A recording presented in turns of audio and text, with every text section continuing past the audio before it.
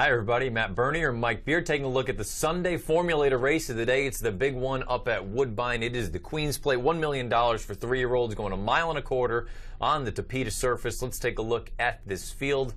I want to remind everybody, head on over to the Race of the Day page. You can get your free formulator past performances and follow along with us as we go right through in post position order. $1 million purse on the line, the #1 channel maker, and Bill Mott. Bill Mott, I believe, correct me if I'm wrong, trying to win his first Queen's Plate, and he's got a pretty good chance with channel maker in here.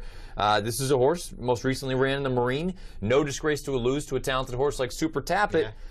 He's very, very logical. Yeah, got to believe he's going to be one of the favorites in this race come post time. We'll see how it all shakes out in that regard, but I feel like he's a big contender in this race. I guess for me, the one, I thought he ran well last time. He took a shot at Super Tappet, turned away, but he was a good second.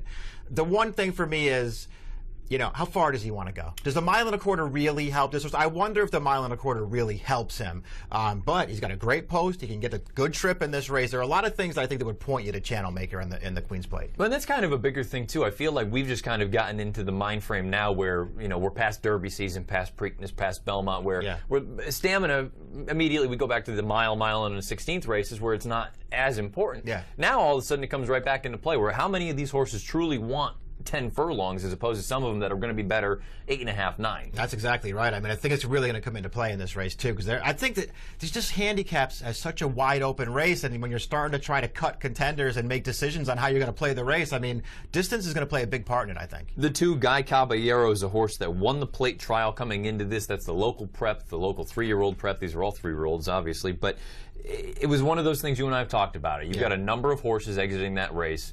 And I think it's a very logical and understandable position to take that you have, saying that you just don't like the race. Yeah, that's not my favorite race, that's for sure. I don't like it. I'm not going to be too hard on Guy Caballero because I just feel like, I mean, he was 20-1 in that race. He's probably going to be a similar price on Sunday in this race. So I'm not going to be too hard on him. It's not the kind of race that when I went back and watched it where I felt like, got to have one of those horses out of the plate trial. I just didn't think it was a good race. Catherine Day Phillips is a good conditioner. With this formulator fact, you know, take it with a grain of salt, especially with a horse that's going to be a big, big number. Past 5 years, winner last out, non-graded stakes races, 1 for 17 with a 190 ROI. The #3 is the morning line favorite, and she happens to be a filly against the boys. That is Holy Helena for Jimmy Jerkins. Stronach Stable, she made her synthetic debut in the Woodbine Oaks most recently. She ripped my heart out because I like Mythical Mission that day. She came right over the top and just completely dusted her.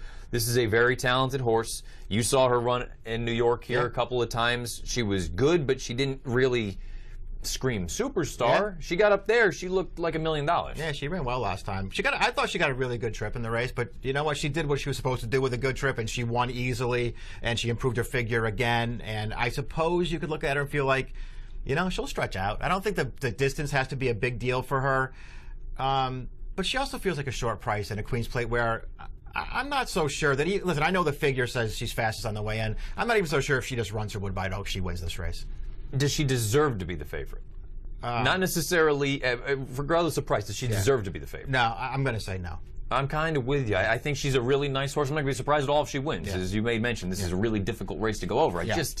I don't think she's got some giant edge on anybody else in here. I agree with that. The 4, Spirit of Caledon, is a horse that you just look at it on paper and you say, unfortunately, you are really, really up against it. Yeah, it's the kind of race where I feel like you want to keep an open mind about a lot of horses. He was pretty tough to keep an open mind about. The other filly in this spot is the #5, Inflexibility for Chad Brown. Javier Castellano comes up and takes them out here. This horse also exits the Woodbine Oaks, and while she was well beaten by Holy Helena, it's worth noting on the far turn, she got shuffled behind the tiring pace setter pretty badly, and she did come on at the end with a little bit of run. She lost some position in that race. That's certainly true. I don't think she was, you know, I don't think the 7-length difference between her and the winner is necessarily accurate, but it's probably closer to maybe 4 or 5. I don't think she was winning anyway.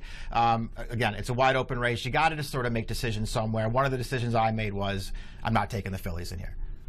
The 6 and the 7 breaking right next to each other are 2 Mark Casse entrants in this spot. The 6 is King in His Court. The 7 is State of Honor. We'll start with King in His Court. This is a horse that he's very clearly a synthetic horse. He's not very good on the turf. He's certainly not very good on the dirt. Synthetic is where he thrives. He worked out a really, really nice trip last time out in the plate trial, and he wasn't good enough. He worked out a perfect trip, 2 back in the Wando, and it worked out for him. I'm starting to wonder if this is what he is, where he just gets these perfect trips. Yeah. But at the same time, right now he's not fast enough. Yeah, true enough. You know, trips will go a long way, so you give him a little bit of credit for that. But you know, they're only going to take you so far, and if you're going to keep betting horses like him at shorter price, he's 5-1 on the morning line for this race, and just keep expecting him to get a good trip in a race. That's great until he doesn't get one. Right. And then you see what happens with him. And, you know, to me, I just keep looking at him and think, you know, how much better does it get for this horse from here? I just don't think he's that good, Matt. We've seen him 13 times now. I just don't think he's that good, and as one of the shorter prices in the race, I'm way against him. I suppose you could make the same argument against the number 7 State of Honor, but when we talk about State of Honor, we have to take a look at the Timeform U.S. Pace Projector, because the Pace Projector believes that State of Honor will be on the lead. I have no reason to think that he won't be on the lead, considering he set the pace in the Kentucky Derby. He set the pace most recently in the Plate Trial. The Derby, I'm not holding that against him. The Plate Trial, I'm certainly going to hold against him, because what was the excuse for packing it in? Yeah, I mean, you could almost watch the replay of that race back and sort of see him shortening his stride the last 16th of a mile. So like he just couldn't get the distance, and now he's going to, you know, take on even more distance in this race. I just don't see how it works out for him. I think he's the better horse of the Cassie pair, more talented. I think it's him, and he will be on the lead in this race. I just don't think he wants to go this far. I'm waiting for the turn back. I think he could be a very nice one-turn horse, even on dirt, because he ran very well down in Florida leading up to the Kentucky Derby. I just don't think he wants any part of this distance. I agree. The number 8 is Malibu Secret. We talked about this horse a little bit. Malcolm Pierce sends him out. Alan Garcia with the mount. First time blinkers. This is a horse that has some ability. You just watch his replays, you can see that. Yeah. The concern now is how far does he want to go, and why are the blinkers coming on into the biggest race of his life? Yeah, I got to admit, I don't love the equipment change for this horse coming into the Queen's Plate, but everything else about him I like. I like all 3 of his races. I thought he ran fine in the Marine last time. He wasn't going to win. He couldn't quite get to the 1-2 finishers, but I think they're both good horses. And he took a shot at it. He was wide. He made a run, outfinished by them, but didn't stop trying. There's more upside with this horse. He has the pedigree, definitely on the dam side, to keep going on in distance. There are things to like about him at 20-1, and I'm using him. The 9 is Mega Gray. This is a horse that, again, a little bit slow on paper. The connection's a little bit on the lower profile side. You add blinkers for the first time. I suppose maybe he could work out a good trip. I just don't know if he's this good. Yeah, he's one of the horses who really does have to improve to win here. But again, he's only run 4 times. His races are okay, and they're getting better as time goes on. How big a jump can he take in the Queen's Plate? We talked about how you want to have an open mind. I am afraid that the 10 Vaughn fits into the same category as the horse we talked about earlier, that on paper just hard to make. Yeah, it feels like they're running him in the wrong race. The 11 Aurora Way is a fascinating study coming into this race, considering all of the horses that we've already talked about, and we still got a couple more to discuss. He started one time, he broke his maiden on debut at 13-1, 13.5-1, and he did it like a good thing. Yeah, he was, I agree with you. He was really impressive. He got a good trip off that pace, but boy, did he come with a big run around the turn, and he just crushed that field. That was a really impressive debut. I don't know what kind of price you're going to get on Sunday, and I don't think I would take too short of a price on him on Sunday. And I don't know if necessarily the Queen's Plate is the right race for him at this time of his career after only 1 start. But I'll tell you this.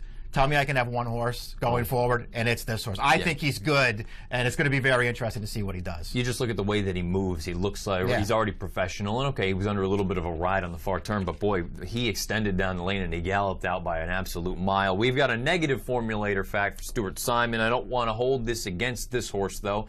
Just take it into consideration. Again, at a short number, past 5 years, maiden winner, last out route, 1 for 17, 53-cent ROI. Keep in mind, that's maiden winner, last out route, and it's not the Queen's Plate that they're coming into immediately, all 17 of them. So something to keep in mind in the back of your head. But boy, he was very impressive breaking his maiden. The 12 is Tiz Slam for Roger Atfield.